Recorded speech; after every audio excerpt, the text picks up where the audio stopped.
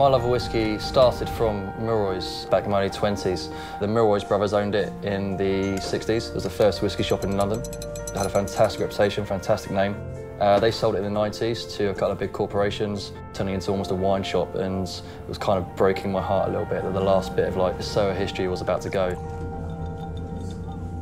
People don't realise that whiskey's got more taste profiles than any other spirit. And we have about 400 whiskies in the shop. Each one of them tastes different. There's 1,001 things you can do to change a taste, but it's not done quickly. It's done over time. It's thought about. Someone's really put their time and effort into each one of these bottles. They spend years and years trying to perfect their techniques because they can control all the processes from start to finish. I want to, say, look, guys, this is what I do. This is what I love. Come and enjoy it with me.